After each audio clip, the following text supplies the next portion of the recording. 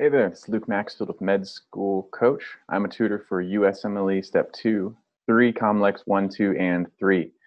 Today we're going to open up sepsis. It's a huge topic, but a very important one. We're going to go through a question stem, break down the vignette, look at how you can approach these questions, and also make sure we have a good understanding of what sepsis is moving forward. So the question here, a 41-year-old man is brought to the emergency department by his wife with a complaint of confusion. He has hypertension, congestive heart failure, and hemochromatosis. His medications include lisinopril and hydrochlorothiazide. The couple recently returned from a trip from the Atlantic Ocean, and the patient's temperature is 102 degrees Fahrenheit. The blood pressure is 89/48. The heart rate is 123 and regular. The respirations are 23, and the physical examination reveals a warm erythematous patch on the right lower extremity with a hemorrhagic bullae. What is most likely diagnosis?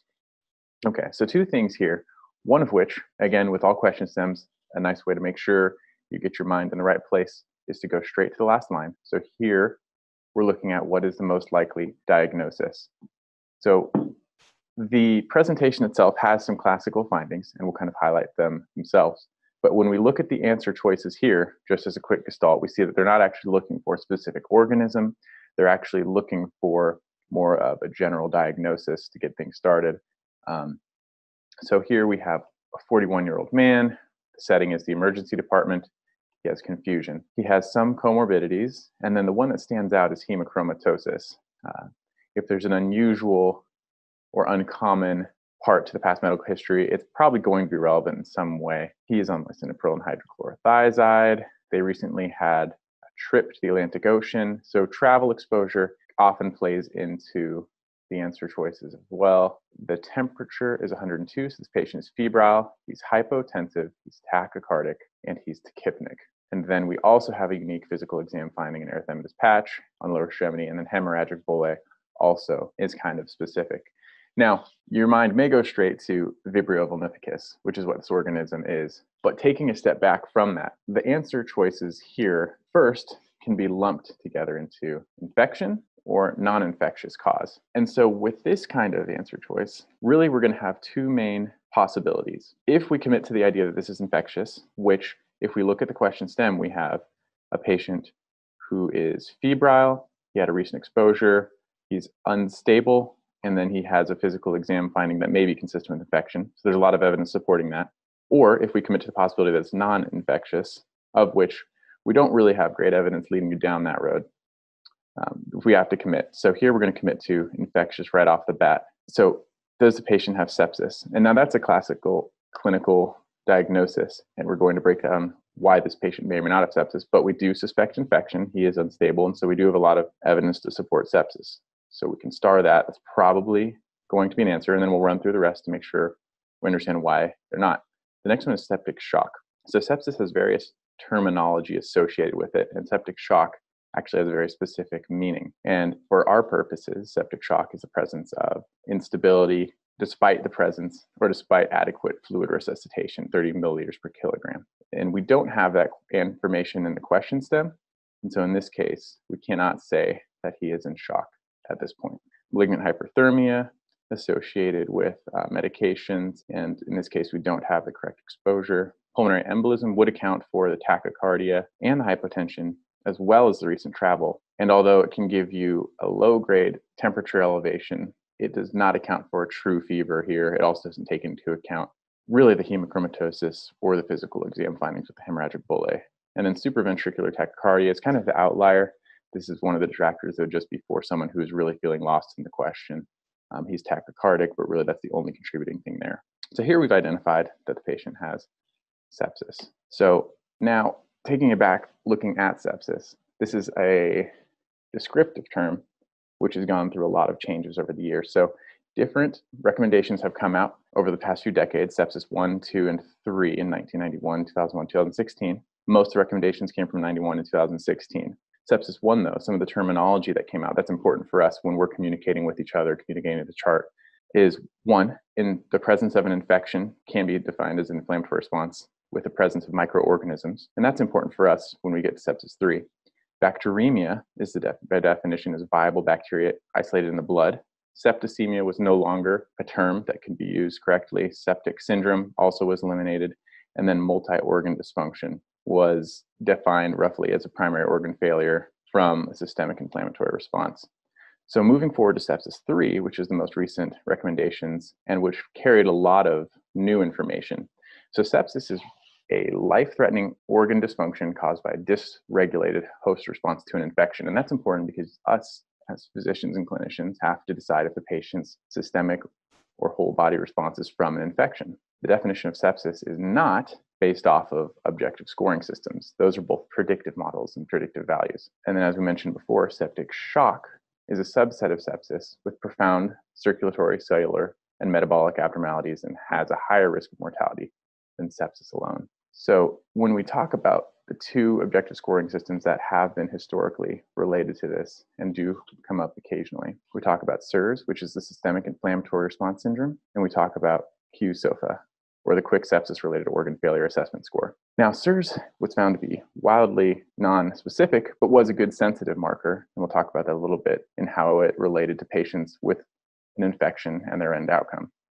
And then Qsofa was an extrapolation of an ICU scoring system, which is quite extensive, but it also showed good validity outside of the ICU in patients with suspected infections and how their prognosis would be, whether it be mortality or hospital length of stay. So Qsofa only has 3 components, which makes it really useful. 1, altered mental status. So any subjective confusion in a patient could work here. Some sources will say with a GCS less than or equal to 13, but really you can qualify any subjective change from the baseline mental status as altered mental status. The second thing is respiratory rate, tachypnea greater than or equal to 22 per minute. And then the last thing is systolic blood pressure less than or equal to 100 millimeters of mercury. And the most important thing here is these are scoring systems that predict poor outcomes. And it's our job to identify the causal role of infection as a source of this patient's illness. So just an idea of what the SIRS criteria are. We have temperature, elevated or decreased. We have tachypnea or tachycardia, leukocytosis or leukopenia, and then also objective markers of end organ damage identified here.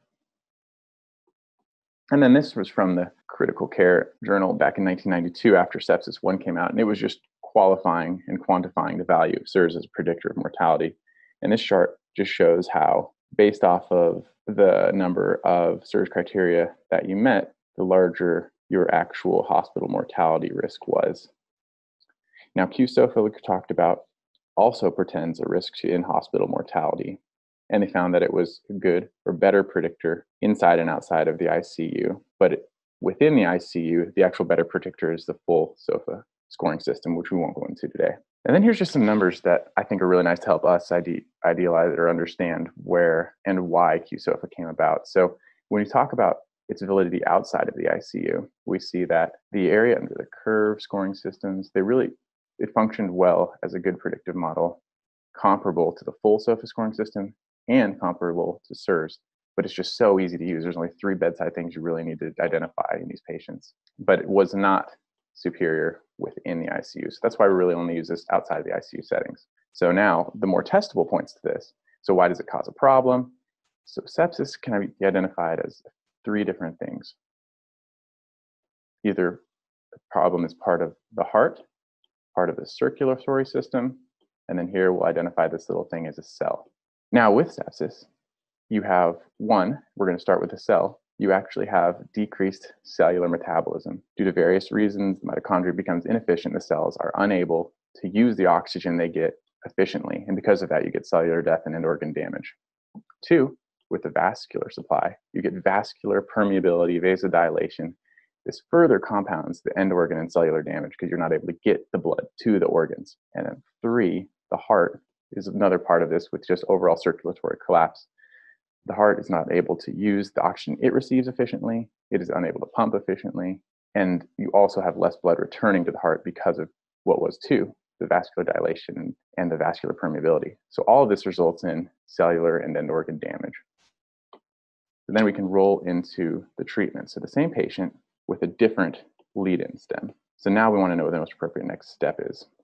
And here we can obtain blood cultures, give empiric antibiotics, 2 liters of normal saline, or give dobutamine. And so when you see this thing, we're talking about an unstable patient based off of his vital signs. And here we need to talk about something very important. and that's just the primary survey. So before we move on to treating the underlying cause of this patient's illness, we actually need to try to stabilize him. And because of that, your mind should go first to addressing this patient's hemodynamic instability with just giving at least 2 liters of normal saline. An alternative, even more correct answer choice could be give 30 milliliters per kilogram of normal saline. But that's just such a buzz word and just a longer stem that might probably draw a question taker's eyes right to the answer choice. So here, just going through the options, obtain blood cultures is always a great first step. Give empiric antibiotics, whether this or this. You really wouldn't give those ahead of cultures if you had the option. So those are out. And then give dobutamine. Again, we have not tried fluid resuscitation, so you're not going to give this at this point.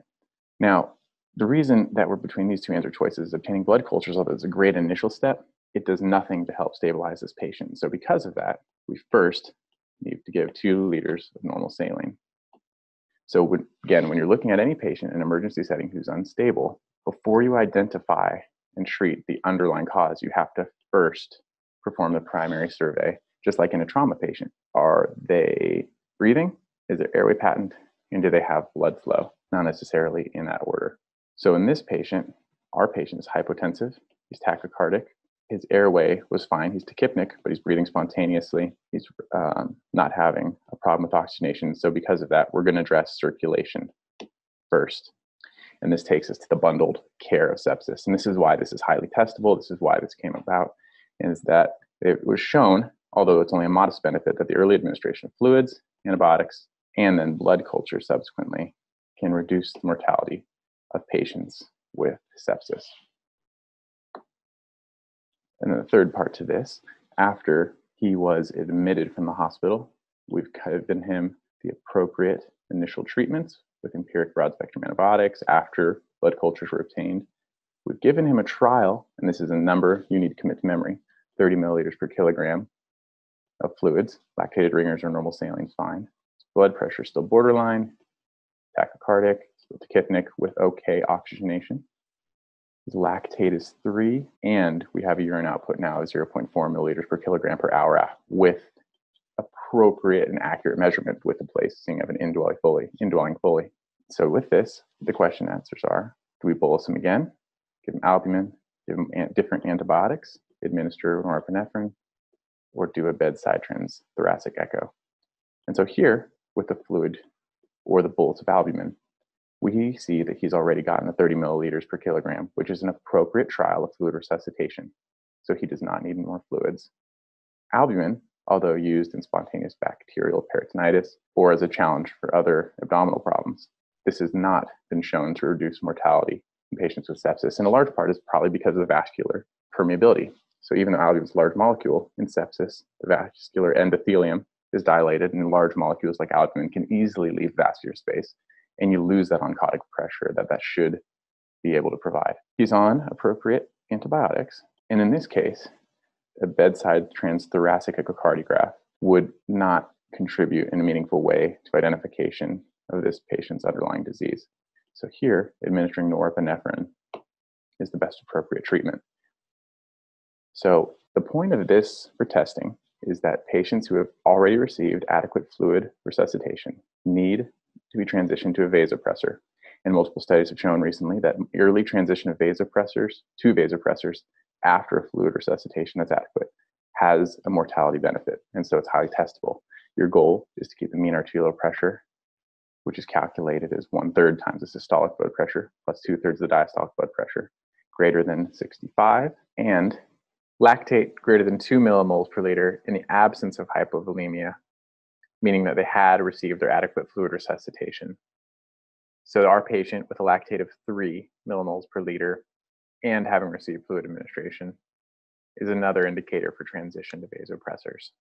So I hope you enjoyed this. Sepsis is something very important to me, near and dear to my heart, and it's something very important for you because you're going to be identifying this quickly and treating it. It's highly regulated, and therefore any piece of this is highly testable. Good luck to you.